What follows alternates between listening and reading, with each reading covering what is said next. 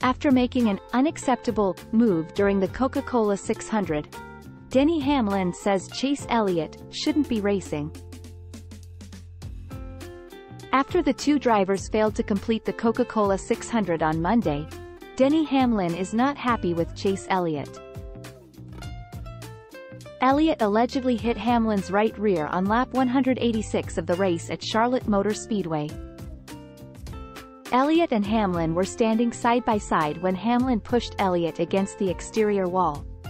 Hamlin was then pushed into the wall as Elliott made contact with his right rear.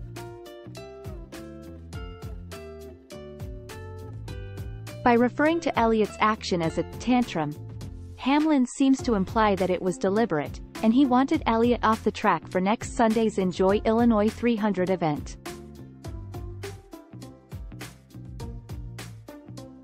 "I got right rear hooked in the middle of the straightaway.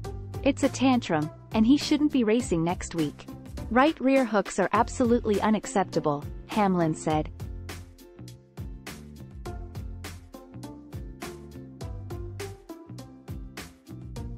"It is the same thing that Bubba Wallace did with Kyle Larson, exact same. He shouldn't be racing." The broadcast says Hamlin went on his radio and called the move complete BS. Elliott claims he did nothing intentional. "The 11 ran us up in the fence there, and once you tear the right side off these things, it's kind of over," Elliott said. "Once you hit the wall in these things, you can't drive them anymore. Just an unfortunate circumstance."